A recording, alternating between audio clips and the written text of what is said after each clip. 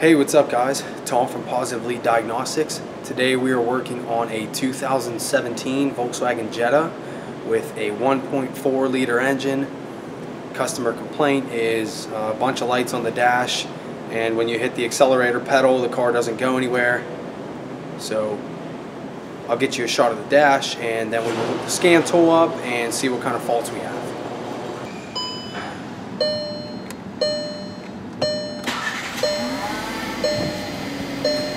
So I just started up. We got an EPC light, check engine light, flashing tire light. There's a wrench light up in the center right there. That's fault in the TCM. And then we have a traction light. And right now I'm hitting the pedal and no response. So let's get the scan tool hooked up, see what kind of faults we have. Alright, so just using the factory scan tool.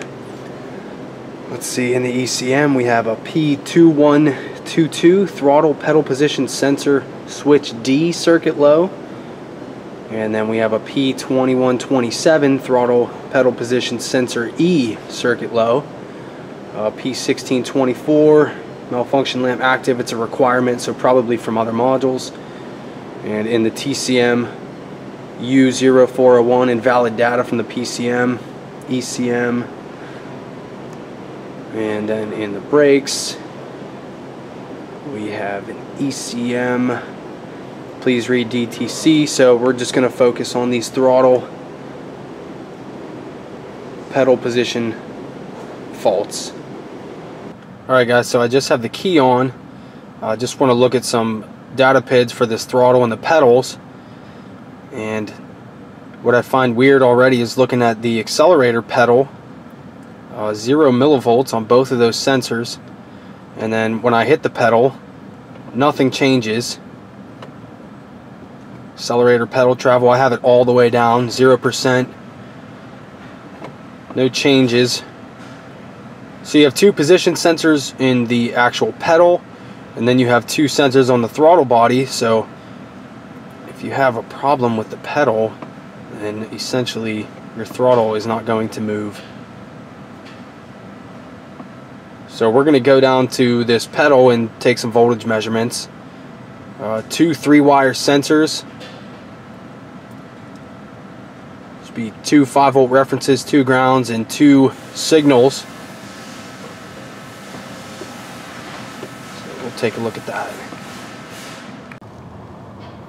Alright guys, so here we are down at the pedal. There is our connector. It is a 6-pin connector. Two 5-volt references, two signal wires, two grounds. So I am going to hook the Pico up, and I'll keep you focused on that, and I'll just go down the line. I guess I'll bring up a wiring diagram. Let's get a wiring diagram first. Alright guys, so here's the wiring diagram. These are our two pedal position sensors. And I got a connector view, so I just wrote it down. We have two 5-volt references, two grounds, and then I put two S's there for signal. So at the pedal,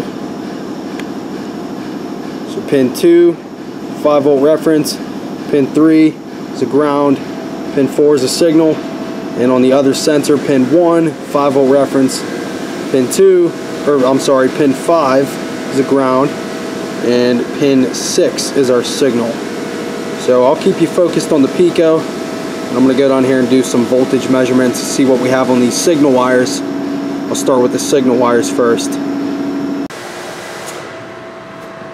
Alright guys, I'm going to keep you focused up here. We are on a 10-volt scale, 2-second time division. I am going to hook up to the signal wires. One is pin 6, the other is pin 4, and we'll see what we have. On the scan tool data PID we had 0 volts. So I am going to go on pin 6 first.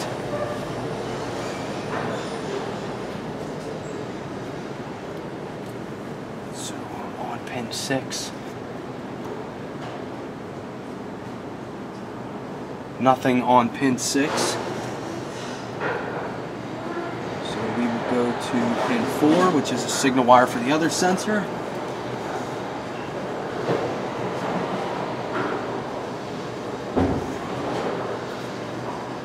And nothing. So nothing on both signal wires. So our data looks like it's matching.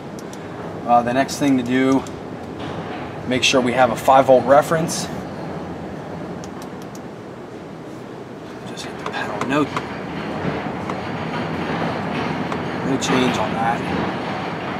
So let's go to the 5-volt references. One would be pin 2. So let's go to pin 2.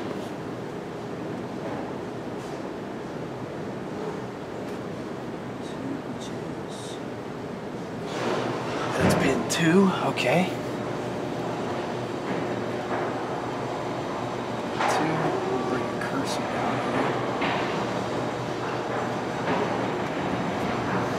About 5 volts there on pin 2. Now we can go to pin 1.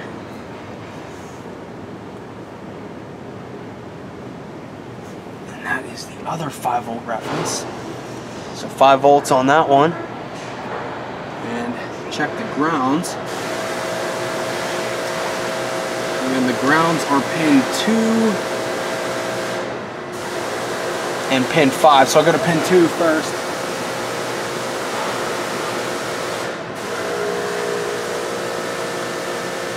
I'm sorry. The grounds are pin 3 and pin 5. So I'll go on 3 first. It's 3.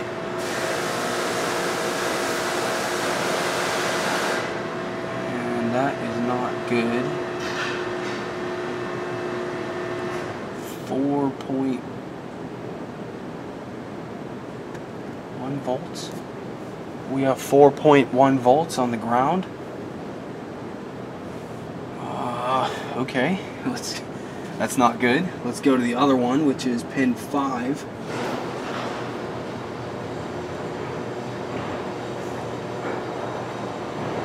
Same thing. Oh, I just unclipped the ground. It's the same thing. We have 4.1 volts on both of these sensor grounds. That is not good. So the next step would be to go to the computer, check our grounds at the computer. I'm just going to unplug this real quick. And I'm expecting it, I guess, to drop. This, in fact, yeah. You can see. Alright, I'm gonna I have an LED test light. I have an LED test light. And we'll hook that up to battery positive and see if we could get a light, which I bet we're not going to with 4 volts on the ground with it plugged in. But what that's saying is you have your 5 volt reference coming in, and then you have a ground, and there is no ground, so the 5 volt reference just goes straight through. That's why we have 4.1 volts on the ground. Maybe it's a bad ground at the computer, broken wire. Weird that it's circuit low and not circuit high. So I have my pin for my Pico lead still in there. I have an LED test light. It's hooked up to battery positive. And I'm going to touch on that. And we should get a light.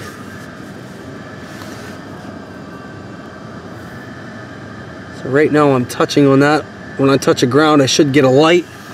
Let me use this for reference.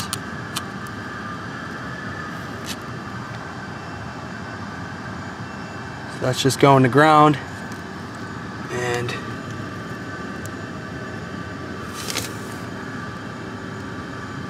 nothing. So, and it's actually just pulling my voltage up. Let's see here.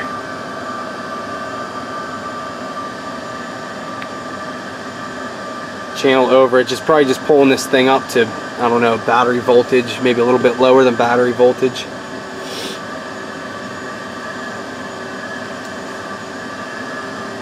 Alright guys, so where we are with this car,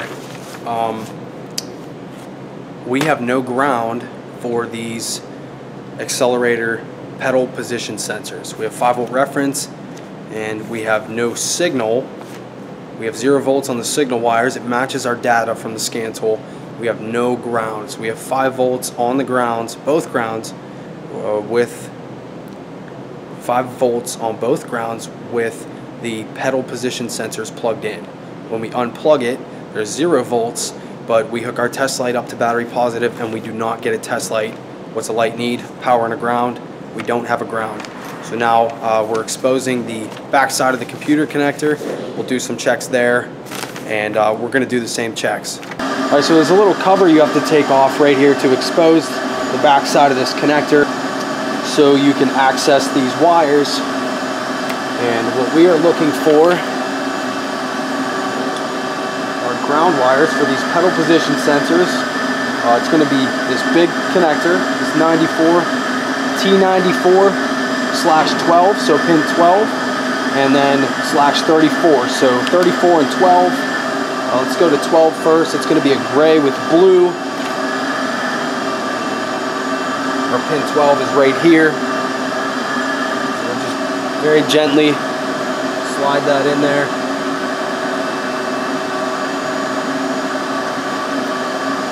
I'll get you focused on the scope. And we'll take this cursor.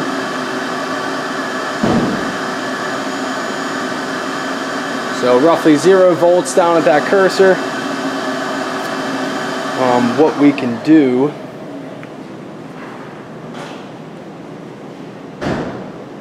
is take our test light now and make sure this is a ground. I have the pedal position sensor plugged in. So we have 5 volts at the sensor and we have 0 volts at the computer. So let's take our test light, battery positive. We'll touch on this and make sure we get a light. So we touch ground, we should get a light. See the green light? So we'll touch on this pin. And that light is lighting.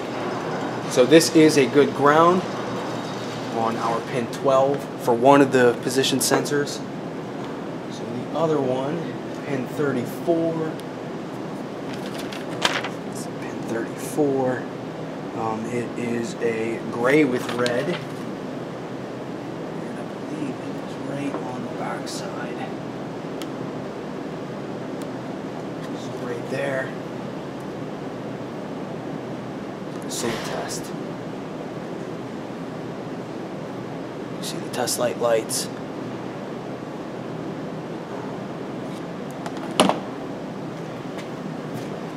Scope shows 0.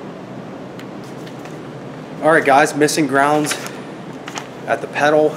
We have good grounds at the computer. Our computer is good. So what we have is a wiring issue.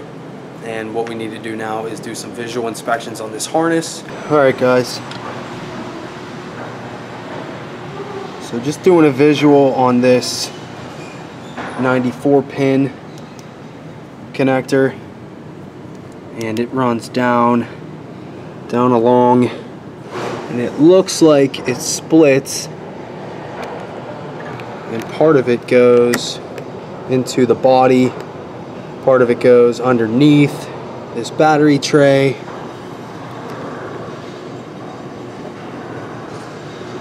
What's that? You see that? It looks like, I'm trying to shine my light in there for you guys. You see that piece right there? It looks like a piece of wire.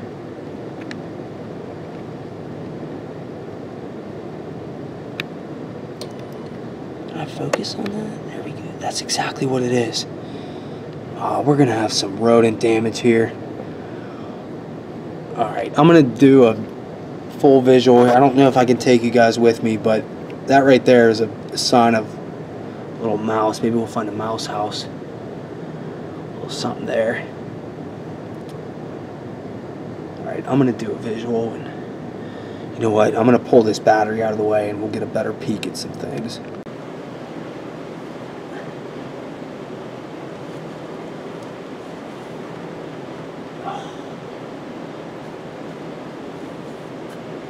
Oh, I found it. I'm not happy based on where it is. Alright guys, this is not a good spot. Oh.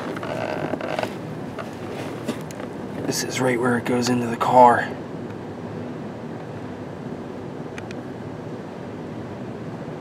Trying to hold the camera steady. This is not going to be fun to fix.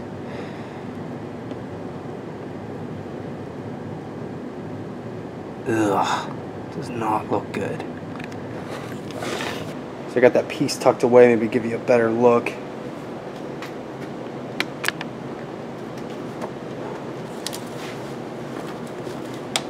It may not be so bad.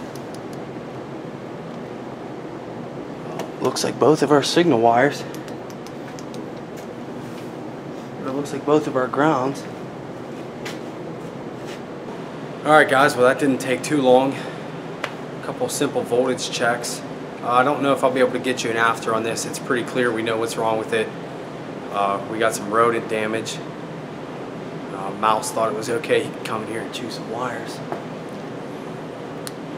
So we know what's wrong with the car. We got some mouse damage on the harness, and what it looks like is he chewed up the grounds and maybe even the signal wires too. I don't know if I'll be able to show an after, but needs harness repaired or a harness. It looks like it would be a whole body harness, so it would be much nicer to just repair it. So if I can get you an after shot, I will. If not, it's not a big deal. Showed you how to do some cool voltage checks using the test light and just some basic voltage checks, guys. So I hope you enjoyed this video, and thanks for watching. Okay guys, so this is a shot of the grounds after the repair, and that is me clicking on channel A, trying to show you that it is in fact 0 volts, channel A, and this is channel B, and it looks like 37 millivolts. That's just me not being able to click exactly where the trace is. That is channel B. That is 0 volts on that ground too. Next, this is a shot of both pedal position sensors. The blue channel is one, the red channel is the other, and it looks like the red channel is about half of the voltage and amplitude as one.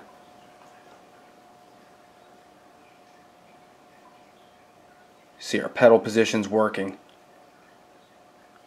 And this is just the shot with the scan tool at our measured values.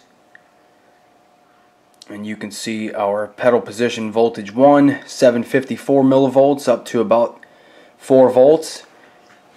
And our pedal position 2, about 380 millivolts up to about 2 volts. And notice how our throttle isn't changing. That is because the car is not running right now. So we'll start the car, and now you can see our throttle position is actually changing. Now the car has to be running.